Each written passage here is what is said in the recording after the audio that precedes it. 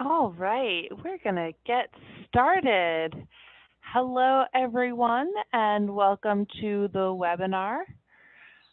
Today, we're talking about planning ahead for the 2020 census and elections. If you are a long-time or repeat visitor to Nonprofit Votes webinars, you may notice that we have switched platforms. We used to use ReadyTalk, and now we use Zoom. So please bear with us. This is our first time using Zoom, and so I will be doing my best to keep it a seamless experience. And we have some great speakers lined up today. So they have a lot of awesome content to share with you, and they will be taking your questions. We're going to keep all participants on mute, so you can ask your questions using either the chat function or the Q&A box. So I'll be checking both of those. All right, now if you are not familiar with Nonprofit Vote, we were founded in 2005 to help America's nonprofits engage the people they serve in voting and elections. We have plenty of nonpartisan resources on our website to help get you going. So visit our website. We also have revived our Nonprofits Count campaign, which we ran in 2009, 2010 for the last census. And so we have some census-related resources specifically as well. And there are many resources all across the web, including resources from Asian Americans Advancing Justice, where we have one of our speakers coming from, and we're happy to help connect you with the resources that you're looking for if you can't quite find either a census resource or a voter engagement resource that's fitting your needs. So please reach out to us. So getting into our topics for today, I'll briefly go over some major dates for 2020. So just some things to keep in mind this winter, spring, summer, and fall. So as you are planning ahead for the next year, you can keep these major dates on your calendar. Then we will have Bessie Chan-Smitham talking about Census 2020. So what your nonprofit can do to ensure an accurate count of communities, and she'll lay out some census basics as well. I'll talk a little bit about primary races, how you can talk about issues, candidates, and even the conventions coming up. And then Louisa Hackett is here to share about the general election and the planning you should start now to get ready and get voters registered. And we will wrap up with a Q&A with these presenters. So please send us your questions as they come up. So we will keep moving right along because there's so much good content and we want to make sure we have time for those questions. So these major dates in 2020 that you want to sort of have at the top of your mind and in your planning. First, in this winter, the primaries and caucuses will begin. Those will begin in early February. But the dates for registration and getting voters in your state registered to participate in those elections could be as much as a month earlier. So you could be looking at a January or early February deadline. So make sure you check the dates for elections and registration deadlines in your state. And keep in mind, many states have a presidential primary and statewide primaries on different dates, often months apart. So make sure you find out all of those dates, including primaries and special elections.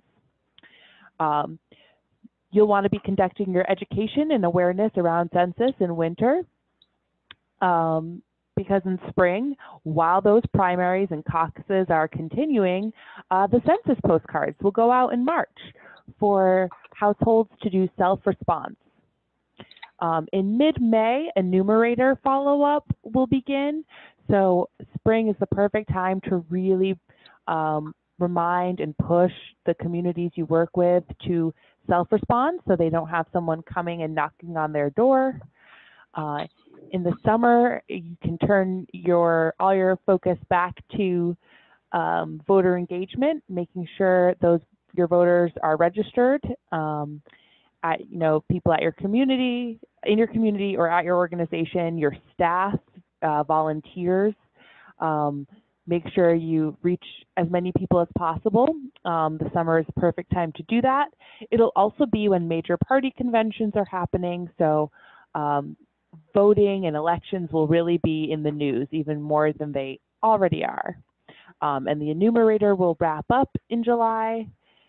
And we get to fall, my favorite season, election season, but also my birthday. So we have National Voter Registration Day on September 22nd. So I think in the spring we'll have our sign-up form available for National Voter Registration Day so that you can sign up to become a partner.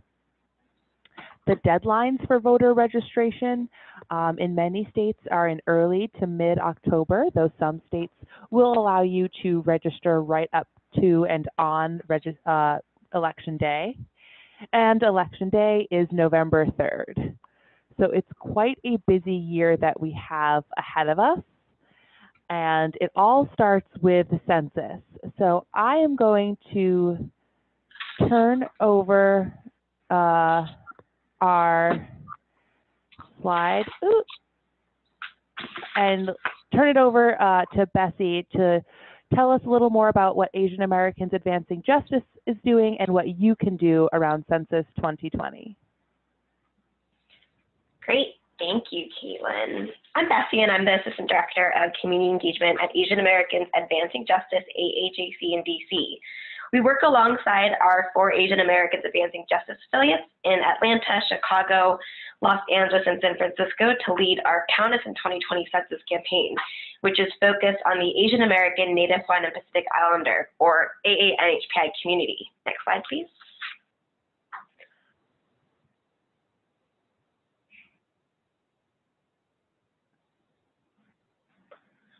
First, I wanted to highlight 3 important websites that host a wealth of information and resources that you can use in your census work.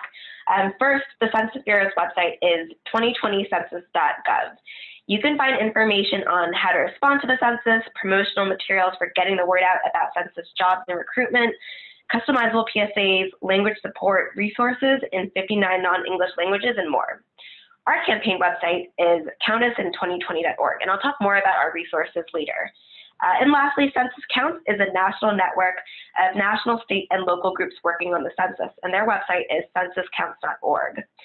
Their partners include the American Library Association, Ready Nation, which focuses on outreach to businesses, Faith in Public Life, the National LGBTQ Task Force, Partnership for America's Children, which focuses on the undercount of young kids, and more. And they also convene the States Count Action Network to connect local Get Out the Count networks, so community leaders and CBOs and CQCs can convene, share resources, and discuss challenges and best practices. And the Census Counts campaign recently released a new toolkit to help partners in their census work, which draws on the knowledge of all of these organizations and leaders. Next slide, please. So what is the census and why is it important? As you all probably know, every 10 years, the US government counts every person living in the US through the census as required by the Constitution. It impacts funding, reapportionment, and redistricting. Next slide. Being counted in the census helps you and your family. A state or area's receipt of its fair share of federal funds depends on the accuracy of its census population count. And the stakes are high. According to a new report from George Washington University, data from the census are used to divide over $1.5 trillion of government funding annually. That's funding for hospitals, schools, and roads.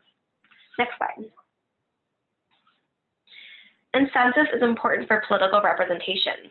The data are used to determine how many seats in the U.S. House of Representatives each state gets, which translates to political power for your community.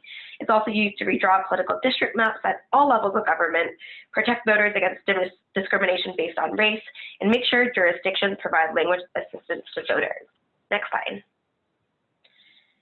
Every person living in the U.S. and every community benefits from an accurate census. If someone in our community isn't counted, it hurts us all. Next slide. This is a high-level overview of Census Bureau operations. In January, enumeration starts in remote communities. Enumeration starts in remote areas of Alaska, starting in January. In March, census postcards are sent to most homes, and I'll go more into this in the next slide. And from May to July, census workers visit addresses that did not complete a census questionnaire to collect information at the door. This is called non-response follow-up, or NRFU, and it might actually start earlier in April in areas that have a lot of off-campus college students. And lastly, in December, the census director delivers apportionment counts to the president. Next slide.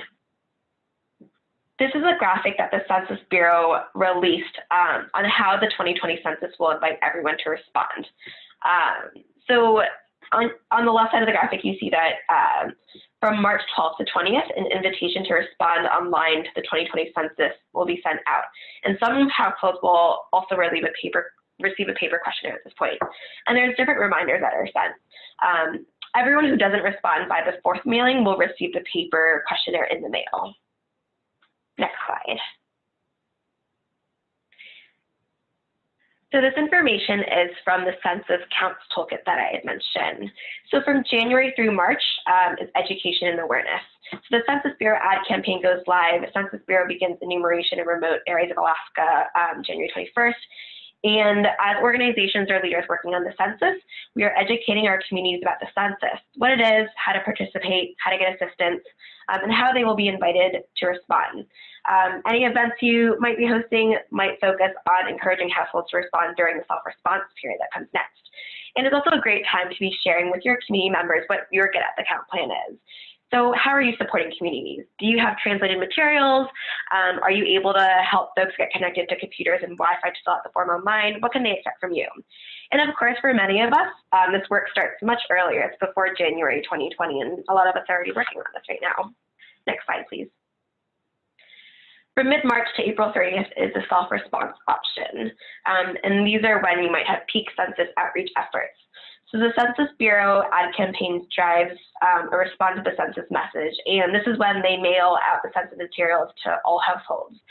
April 1st, 2020 is census date, just a reference date because you're able to respond the entire time during this period. But April 1st is a really good opportunity to do days of action or to have some kind of event to get people thinking about the census and helping them understand how to respond and where they can go to for assistance.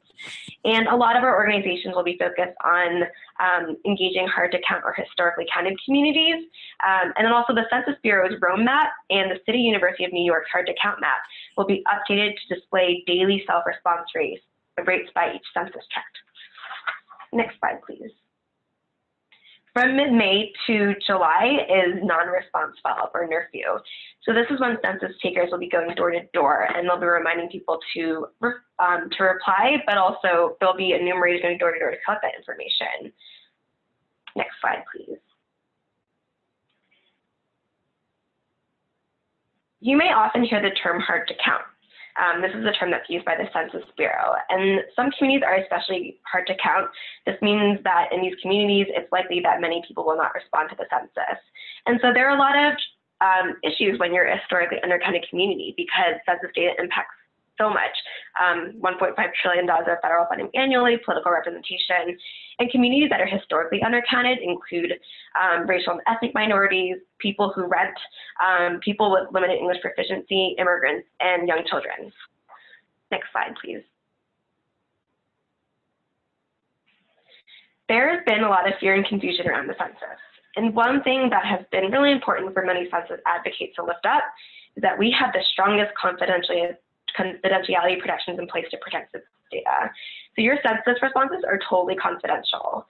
Extremely strong laws protect the confidentiality of your response, and the Census Bureau is not allowed to share your personal information with anyone, including ICE, police, government agencies, your landlord. Census Bureau data is really used for statistical purposes. And if a Census Bureau employee wrongly shares census data, they could be given 5 years in prison or a $250,000 fine. So there are very strong protections in place to preserve the confidentiality of your information. Next slide. And as many of you know, there are a lot of new things with the 2020 census. So 2020 will be the first time that people can respond online to the census. And this is primarily the way that the Census Bureau will be asking most people to respond. And there will also be a way to respond to the census via telephone. So people can call to ask questions, but they can also fill out the census via telephone. And there will be 12 non-English languages available on the online form and 59 non-English language materials in terms of language assistance. It's important to note that the paper form in 2020 will be available in English and Spanish only. And in 2020, there are no Native American or Native Hawaiian Pacific Islander language options for the forms. And in terms of language assistance, there are no Native Hawaiian and Pacific Islander languages offered at all. Next slide. There will also be a question on the form asking other people in the house of their relation to person one on the form, and will include a same-sex relationship option. Also, the Census Bureau will not be funding questionnaire assistance centers, meaning that it will be on community-based organizations to host these. Instead, they're pursuing a mobile response initiative, which is going to be very different than what they had in 2010 with questionnaire assistance. And also, recruitment for census takers and other positions will only be online. Next slide. I wanted to go over some of the key findings of our messaging research. We focused on the Asian American, Native Hawaiian, and Pacific Islander community, but I want to highlight that a lot of organizations have done messaging research, and so I can share those links with Caitlin afterwards to circulate to this group. But I'm going to go over some of the messaging findings from our research on the AA and HPI community. And if you want to take a deeper dive, we did a whole webinar on this where it dives more into each finding. So our messaging research was conducted through in-person focus groups as well as an online survey. Next slide. And this is some information about the people who were surveyed. It reflects the diverse Asian American, Native Hawaiian, and Pacific Islander population in the country. Next slide. One thing that was really important for us to know was that a majority, 55% of AA and HPIs had not heard anything about the upcoming 2020 census. Next slide. And also less than half, 47% of AA and HPIs knew that everyone in the country, regardless of immigration status, is required to participate in the census. Everyone is meant to be counted, and that's something that's very important for us to lift up in a lot of the outreach that we do. Next slide. And this is just an example of some of the messages that were the most effective. We tested a lot of different messages, and we have a toolkit that lays out all the messages, as well as which messages resonated the most within specific racial groups, as well as which messages resonated the most across different regions. And I'll go more into the toolkit in a few slides. Next slide, please. So with the Count Us in 2020 campaign, we're working to do materials development focused on the AA and HPI community, but a lot of our materials are really relevant for anyone who's doing Get Out the Count work. So I wanted to go over some of those resources. First is our website, countusin2020.org. This is the central hub for all the things that we're producing. And we also have a partner resources page where we have listed different toolkits, webinars, fact sheets from our partner organizations like the American Library Association, like Faith and Public Life, like the National LGBTQ Task Force. So if you're looking for a compilation of resources from all the partners that we're working with, there's a really great page to visit on countusin2020.org. And I know a lot of our resources are also cross-listed on our partners pages. So we had launched our Get Out the Count campaign in April 2018. And throughout 2018, we solicited feedback from our partners, different community leaders, on what materials are helpful and also what translations are helpful for our plan. Next slide. So I'm going to go over some of the things that we've produced in terms of webinars. All of our webinars are a live event, and then we also have a recording and accompanying blog that's circulated. We also have a community engagement and communications toolkit, which I'll dive more into later. We also have fact sheets. So we have 5 issue-focused fact sheets on the importance of data disaggregation, confidentiality, and the citizenship question. We also have state fact sheets that dive into the AA and HPI populations within each state, and also the federal funding that goes to each state that's determined by census data. We also just launched a new Count on Your Census podcast. We have 3 episodes out, and we're planning the next 3 right now. Next slide, please. So this is a list of the webinars that we've hosted so far. We've had 13. And as I mentioned, all of these webinars are recorded, so you can find a recording of them on countusin2020.org. Next slide. This is an overview of what's covered in our toolkit. We have information about our campaign, some frequently asked questions about the 2020 census, and some misconceptions. Also, we have facts and figures from the 2010 census. The 2010 census showed us that the ANHPI community is the fastest growing racial group in the US. So all the data that came from it was huge for lifting up the visibility of our community and helping us see where are states where historically we haven't seen large ANHPI populations, where there's been incredible growth in the last 10 years. And there's also information on how to get out the count in your community, which I'll go over during this webinar, including Census Bureau partnerships, working with CCCs, and different ways to get out information. Next slide. The toolkit also includes an overview of some Census Bureau information. So contact information for your regional census center, the language assistance plans from the Census Bureau, and also a large component of this toolkit focuses on communications. So going over our messaging research as well as looking at how you might be able to engage press, whether it be writing op-eds, letters to the editor, and then also a social media sub-toolkit on the different platforms you can use and tips for engagement and different tools you can use within Facebook, Twitter, and Instagram. Next slide. This is an example of a state fact sheet that we created. This is for DC. And again, we have state fact sheets for all 50 states plus DC, and those can be found on our website. And then lastly, next slide, our Get At the Count fact sheets. So these fact sheets, we have 12 of them. So the first 10 are posted. We're finalizing number 11 and 12 right now. These are fact sheets that are really meant to be used by community-based organizations, and they can be shared with community members at different events that you might have. For all of our Get At the Count fact sheets, the English version goes through review of our partners to make sure that we're using easy to understand language, that these are going to be helpful tools. And then these Get At the Count fact sheets are also being translated into 15 Asian languages, and there'll be a subset that's tailored for the Native Hawaiian and Pacific Islander community and translated it into 8 Hawaiian and Pacific Islander languages. And I'll go more into the languages that we're covering through that translation plan. Next slide. And lastly, the newest thing that we produce is our census podcast, Count on Your Census. So check it out and share it with your networks, because we'd love to be able to reach people in different ways, and we hope that this podcast can be useful for the Get Out the Count work that you're doing. Next slide. I wanted to take a few minutes to go over language support, because I know that for a lot of our Get Out the Count work, we might be working with limited English proficient communities. Next slide. So in 2020, there is expanded language support, and you can see on this slide the different support that was offered in 2010 versus 2020.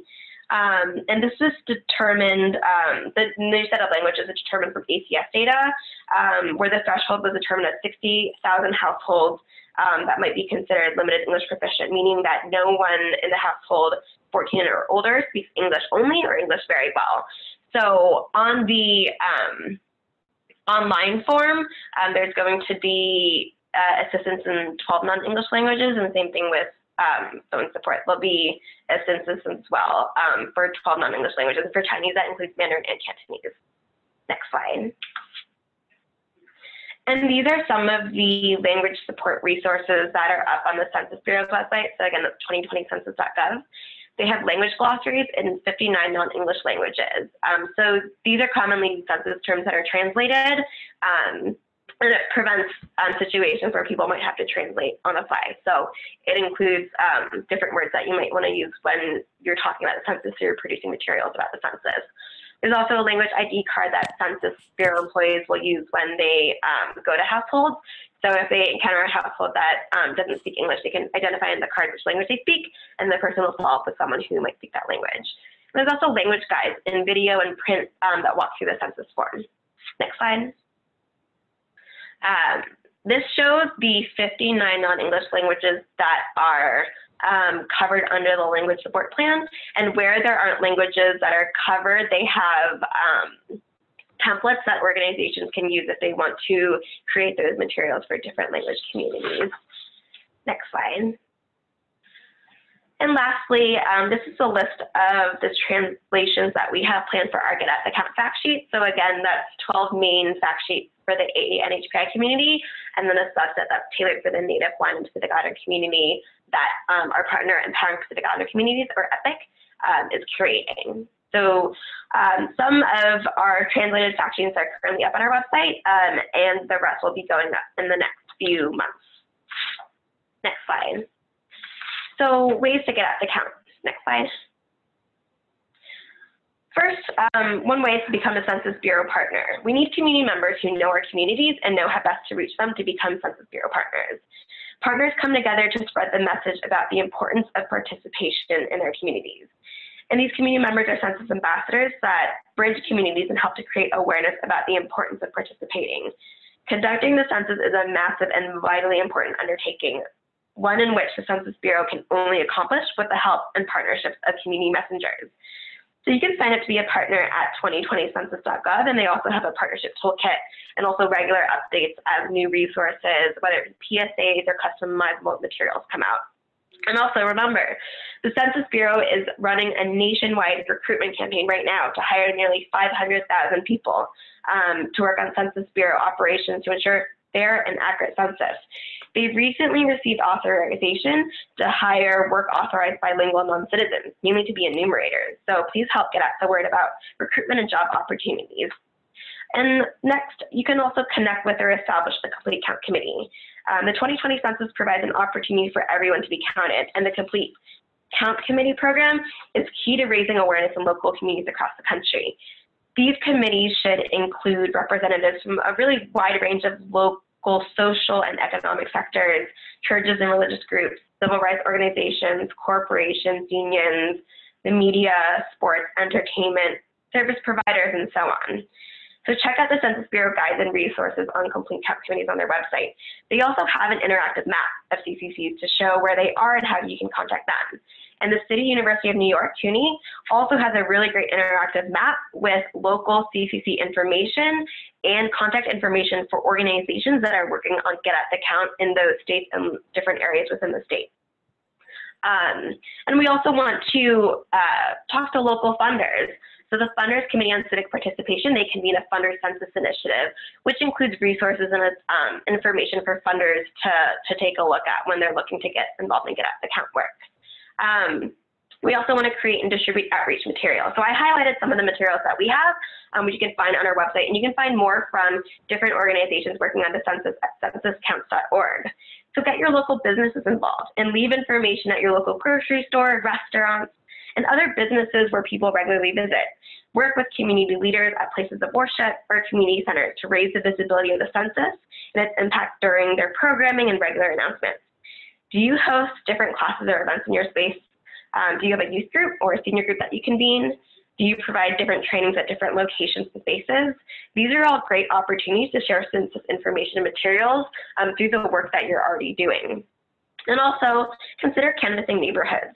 A great way to increase awareness about the upcoming census is to canvass specific neighborhoods, especially those that are home to people who might be wary of completing the census form or might not understand the importance of an accurate count. But to keep in mind that timing is really important. The majority of census workers will be in this field beginning in mid-May for non-response follow-up or interview.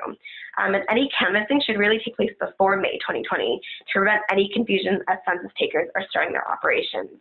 And also keep in mind that canvassing should be for educational purposes only.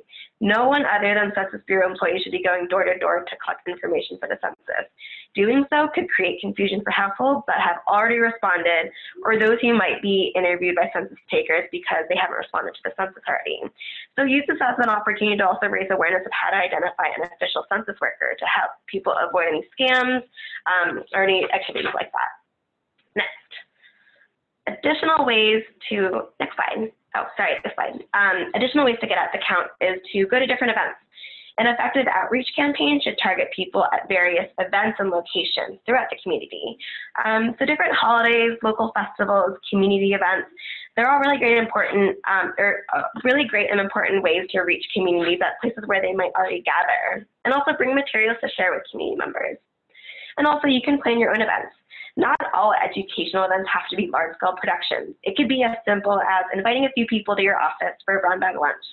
You could also raise awareness and build energy and enthusiasm for a campaign by organizing a town meeting, or if you want a more festive atmosphere, try a block party. If you do want to do a more large-scale event, assess what staff or volunteer support you have to plan and implement your event. Also develop a timeline that includes outreach to turn out attendees, securing outside speakers if needed, implementing the event, and following up after event to share additional resources or action items. Your event invitation should include a date, time, location, host information, what to expect during the event, and a contact for any questions. And your event budget may also need to account for food and beverage, venue fees, audiovisual equipment, and printed materials. Also consider setting up a location where people can get information and fill out their forms. You can work with your state, your county, your city, complete count committees to establish, coordinate, and publicize assistance centers to help community members with their census questions and submitting their census forms. You can consider working with trusted partners like public libraries, schools, community centers, and more. And your assistance center can host events to raise awareness about the census, answer questions, provide language assistance and print translated resources, or provide tablets and computers with internet access for submitting forms. And promote use of these spaces through social media, local social and cultural organizations, places of worship, community-based organizations, newspapers or newsletters, places of employment, service provider offices and doctor's offices, or other places where people might congregate. And lastly, utilize communications opportunities for census education. So engage with both mainstream local media and ethnic media in the 2020 census, and also distribute census information via your group's newsletter, your email list, message boards, or whatever else you might use to communicate with your community members. And use Facebook, Twitter, Instagram, Snapchat, WeChat, and other platforms to share information about the census as well. And so these are just a few of the ways to get at the count. I know this list is not comprehensive because there's so many creative ways to do this work. But if you're interested in finding more information, you can go to our Census Toolkit, which is at countusin2020.org, or you can go see the Census Counts Toolkit, which is at censuscounts.org. Thank you. That's it for my presentation, and I'm happy to take questions. Thank you so much. You were able to pack so much into this short amount of time. We have a bunch of great questions. I'm actually going to hold those to the end of the webinar, but I did get a couple people asking if they will be able to get a copy of the slide presentation, and yes, there will be an email that goes out next week that will include the recording of this webinar as well as the slide deck. So there was lots of great info that Bessie had to move through quickly. So you'll have some time to take it a little slower and read it deeply next week. So I'm gonna quickly talk about primary elections. Now, remember, when I say primary, I think most of us think about the presidential primary. There was a debate last night. It's kind of on the top of everyone's mind. But primary elections for statewide office and even local office, I think, are really important. And in a lot of places, that's essentially where someone gets elected. I live in the Boston area. And, our primaries are really where we decide who's going to represent us, because we know that, in our case, it's going to be a Democrat that is elected to the office. So it's a sort of a choice within that party. So if that is the case for you, and even if it's not the case and it's a little more, more of a purple election where you're at, having input in the primary is really important. So as I mentioned earlier, some of these primaries, some of the presidential primaries happen on a completely different date, months ahead of when the statewide primaries happen. But here's a little guidance that applies to any kind of primary election. So some things you want to make sure you are doing are continuing to advocate for your issues, causes, and community. You want to make sure voters are registered ahead of primary elections and that they know when those elections are and where they can vote. And you want to engage with candidates, and you can do this in a nonpartisan way. A great, for instance, here is a candidate may ask if they can visit your organization, and you can absolutely accept, but you should then make that opportunity available to all candidates in the race. So reaching out to their campaigns to let them know, another candidate is going to visit. as long as you make it available, the option available to all candidates, it doesn't mean that all candidates have to show up. And you can just remind people that you are a nonpartisan organization. You're not endorsing a candidate, but you're taking this opportunity to let that candidate understand a little bit more about your organization and who you serve. So there are some things you do not want to be doing. So you want to avoid emphasizing individual candidates during primary season. So let's say a presidential candidate has put out a statement on your issue. You can mention that your issue is being discussed. A great example with last night would be, voting rights were finally brought up in a meaningful way during the debates. And then I could talk about nonprofit votes, stance on, voting rights or voting policies. And I don't need to mention which campaign or which candidate brought it up or what they said. I like to think of this as the one time where it's really good to be like all about me. Most of us have that friend or that family member we don't like talking to because they always make whatever you're talking to about them, no matter how tenuously related these things are. Whatever your story was and whatever they want to talk about. Well, here is actually a good time to do that and to just turn it back into what your organization is doing, your stance on the cause or the issue that you're focused on. And we can really leave the individual candidates or campaigns out of it. You also want to make sure campaigns aren't using your organization in their campaign materials in any way that insinuates that you are supportive of their candidacy. So, if you see that they've got a major picture on their website that has, a picture of, your organization with your logo on it, you might want to ask them to take that down if it looks like you're supporting their candidacy at all. And if you're going to candidate forums or posing any sort of question to candidates, you want to make sure that those questions are unbiased and clear. So when I say unbiased, you're not projecting a correct answer. You also want to make an attempt to ask all the candidates that question. I just saw American for the Arts made this really cool business card that had questions on it that people can, sort of pull out and look at when they are talking at a candidate forum or to candidates.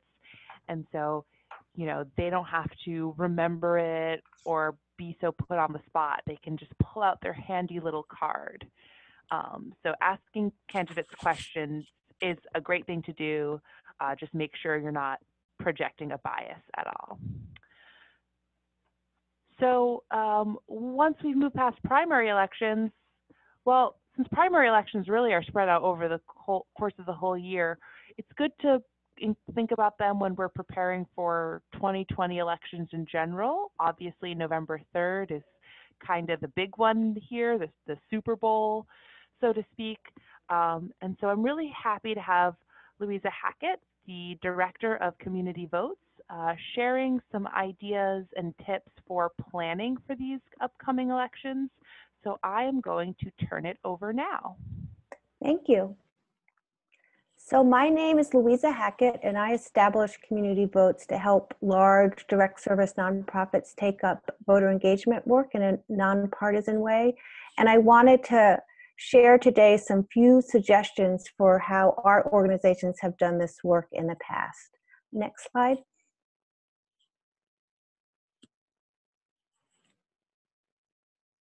Thank you. I wanted to cover 4 things. First is to have organizations recognize all the assets they bring to this work. The second is to make sure you get the support of your organization's leaders, people who have the authority to okay what you're doing, and also so they can help promote and support the work.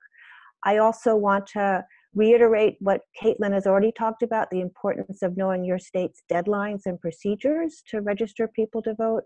And finally, talk a little bit about some information that may be relevant to help people get excited about voting and then beginning to develop a plan. Next slide. So in terms of assets, what do I mean? I'm not talking about money in the bank, although that's very important, but rather the connections your groups have with people.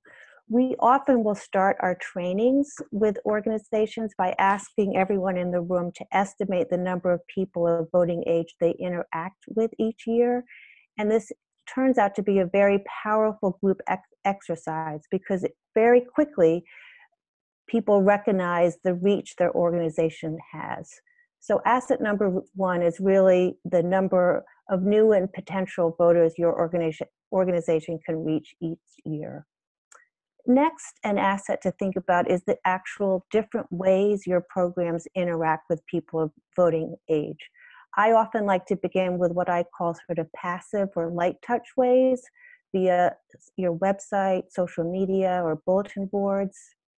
Then thinking outward from there, all the different activities that involve staff first, such as program onboarding of new staff, staff meetings, holiday parties.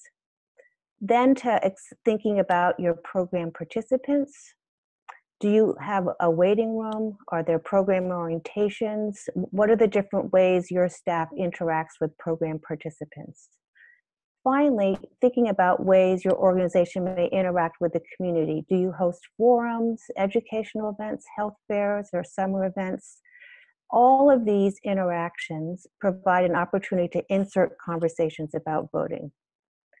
And the reason these interactions are so important is that voter research says it's really the old-fashioned one-on-one conversations with people, particularly with someone who is trusted, that is the most effective way to get someone to vote. One word of caution, though, I want to say is many groups immediately or often think about all the program intake conversations they have when they're recruiting someone to get involved in a program. They may sit down and have an interview with them and gather a lot of information. And often people think, oh, we'll just add a question about voting. It turns out through research actually done by Nonprofit Vote, this does work, but it's not as effective as other interventions or interactions that involve groups of people. So think waiting rooms and group meetings. So one way to think about after you list all the different interactions you have with people is thinking about how you could reframe or adjust what you're already doing to incorporate conversations about voting. I just want to share one quick example.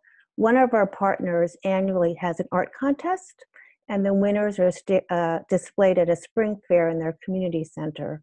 So in a past election year, the group working on this decided to have the contest focus on voting. So seniors in their senior program, students in their after-school program, and high school students in their leadership development programs all participated and submitted art work that promoted voting, and the winning art then was displayed on all their posters, flyers, and materials that were used that year to remind people to vote. A third asset is to identify what I call the political nerds within your organization who can then help you develop a plan. So strange as this may seem to those of us on this webinar, not everyone thinks about election politics and voting all the time. Most people actually only pay attention to it much closer to elections. But I've found in every organization I partnered with, there have been people who really care about voting, are excited about voting, and they want to figure out a way to give this sense of urgency to other people. So this was also true with one of the groups we worked with when we were sitting around a table trying to think about who could we help promote this work within the community to register people to vote and get them out to vote. And some people from their senior center joined, including a woman named Maud, who was from the South. And she shared that when she was young, her parents were actually too scared to vote. And when she moved to New York City 60 years ago, she has voted in every single election. And that's actually saying a lot in New York because there are elections every year. And until this past year, we used to have 2 different primary election days, one in June and one in September. So we are very happy now that there's only one day. It makes it much easier. But Maud was our one of the resident political nerds that helped this organization get out the vote. So another asset to identify is all potential partners that you could work with. Some potential partners are local libraries, good government groups such as Common Cause or the League of Women Voters. Your local Board of Elections may also be very helpful. Ours here in New York City, for example, provides training on voter registration. They also provide free posters and obviously the voter registration forms. Another type of partner to think about are those with expertise on an issue that your community cares about. They can be asked to join an educational event that concludes with offering people the opportunity to register to vote.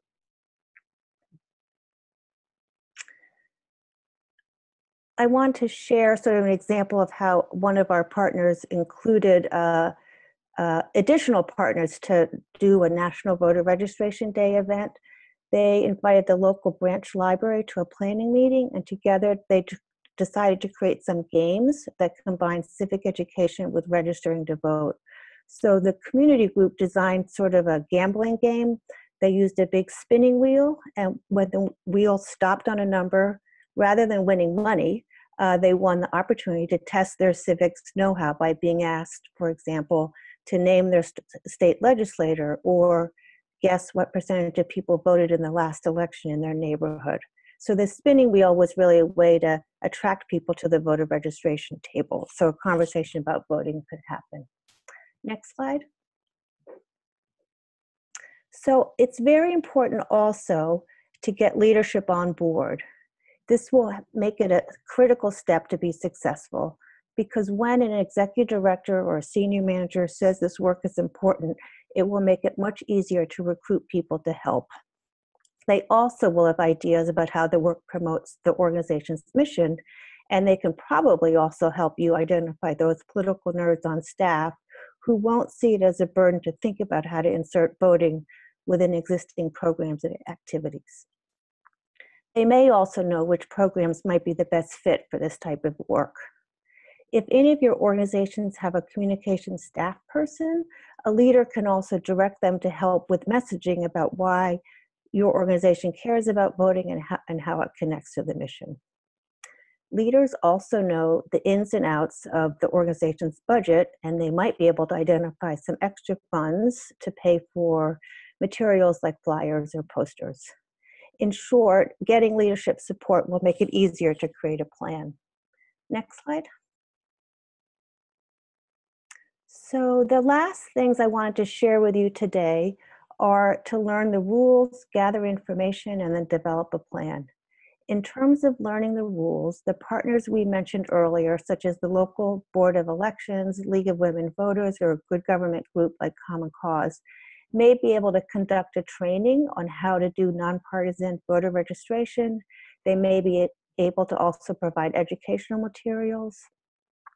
When thinking about when to do this work, as Caitlin mentioned, in terms of it's important to know the primary dates and also the deadlines for when people are able to register to vote in order to vote in that year's primary.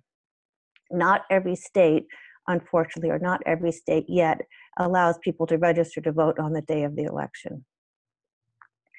It's also helpful to know if there are any identification requirements when registering to vote or voting, so you can share that with a prospective voter. Finally, it's also good to know whether your state has what's called an open or a closed primary. An open primary means someone does not have to be registered in, for example, the Republican Party to vote in that Republican Party's primary. Here in New York City and state, we have what are called closed primaries. So when someone is registered to vote, we are able to explain that if they decide to register as an independent or do not choose a party, they can only vote in the general election and not in the primary elections. So that's an important piece of information to know when you're out there encouraging people to register to vote.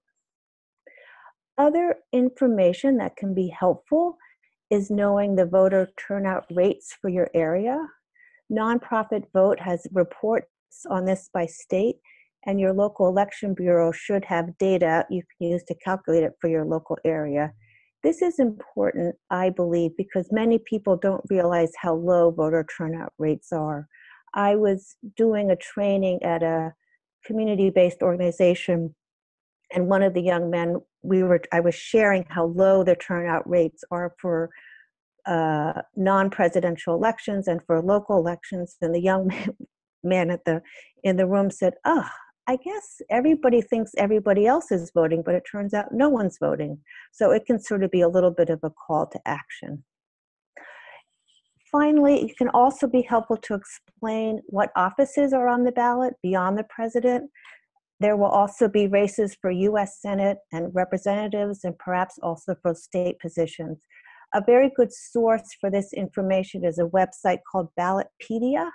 It's like Wikipedia, but for ballots. And I'm sorry, I didn't put it on this slide, but it's Ballotpedia.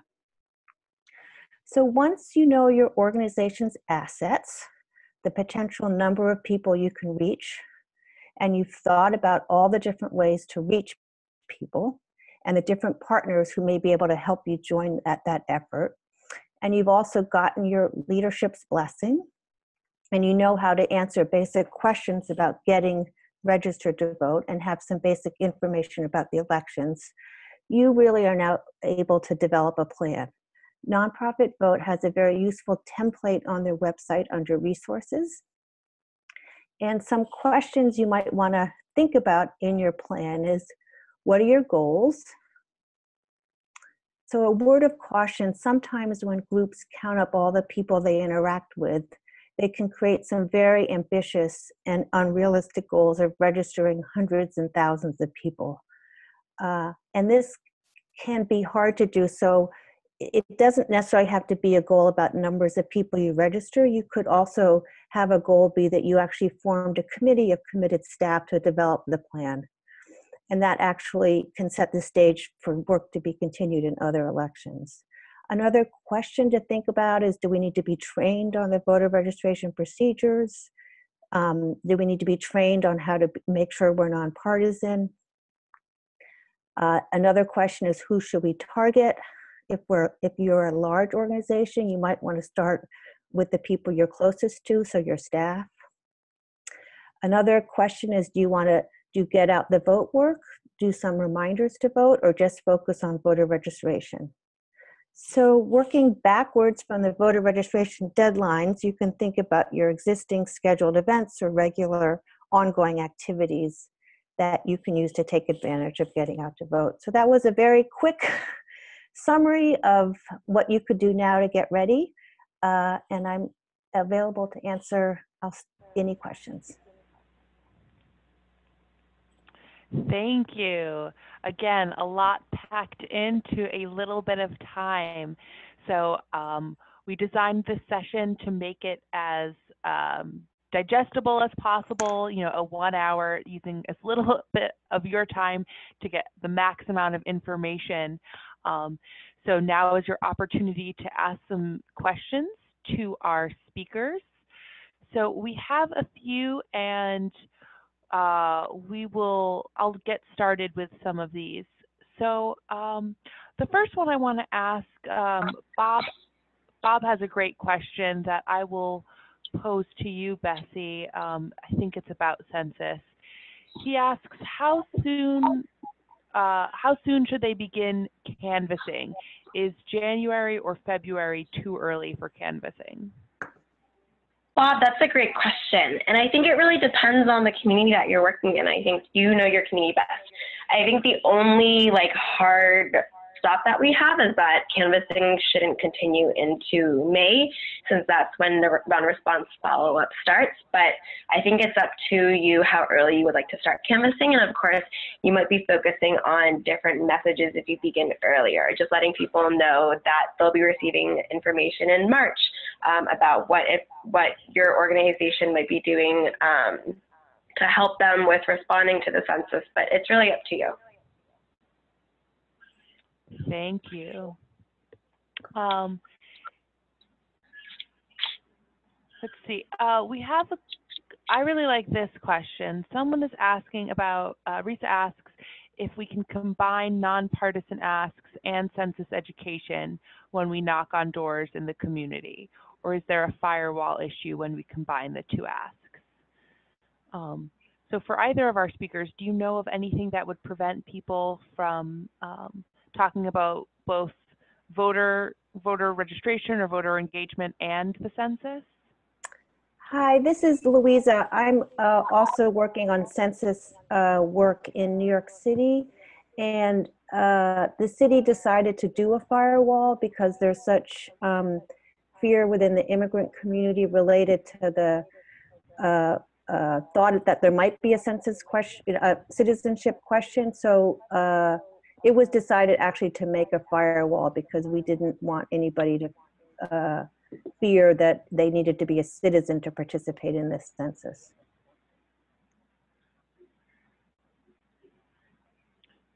That's a great consideration, you know, thinking through whether these messages would conflict in terms of providing, you know, creating a sense of stress or confusion around who should be participating in what and how.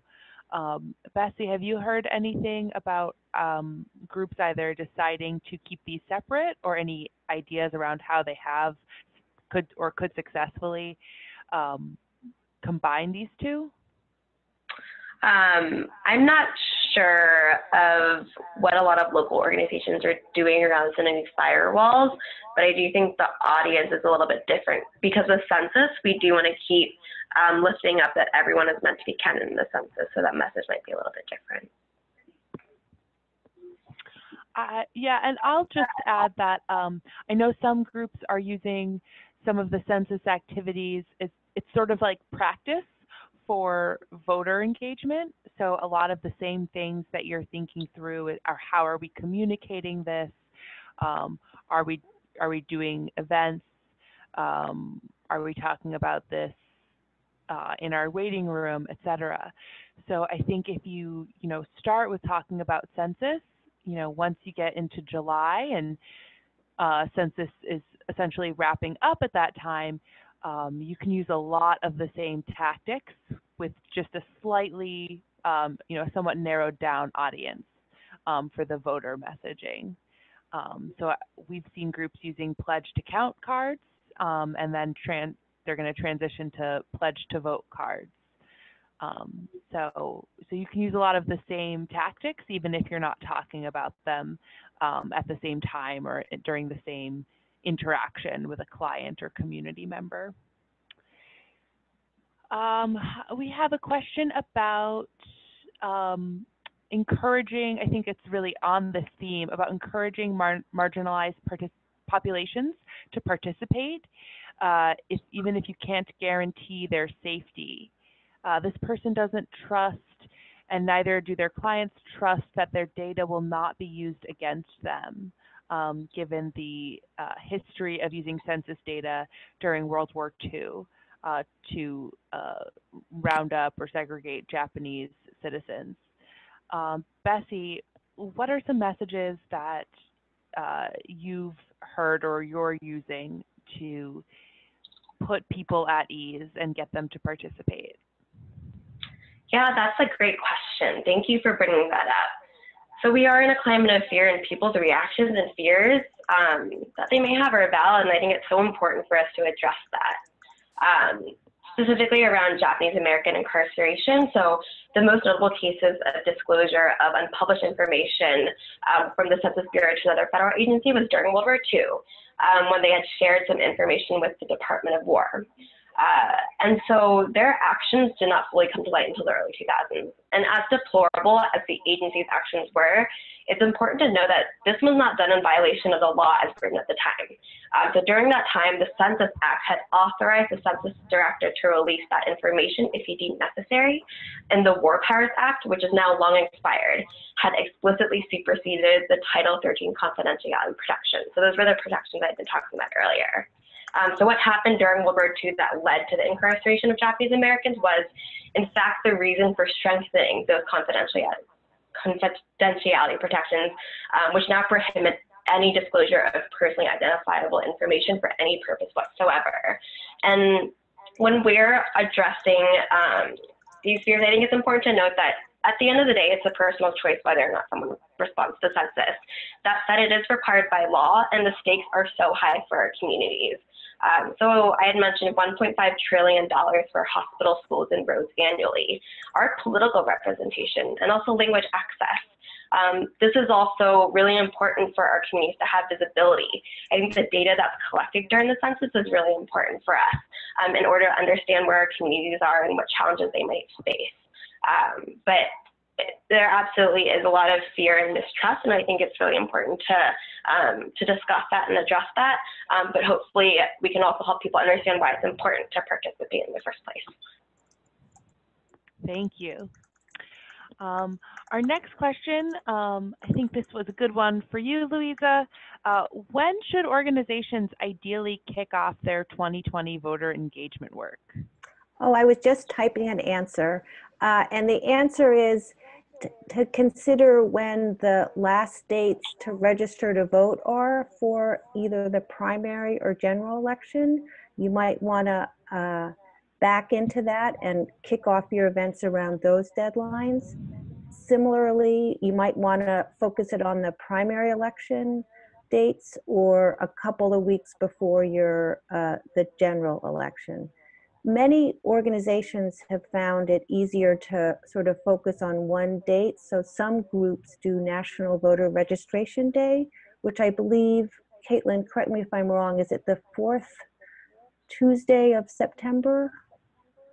Yes, it's the 4th Tuesday of September, and so it'll be September 22nd. So some organizations find that a convenient time to sort of do a big event.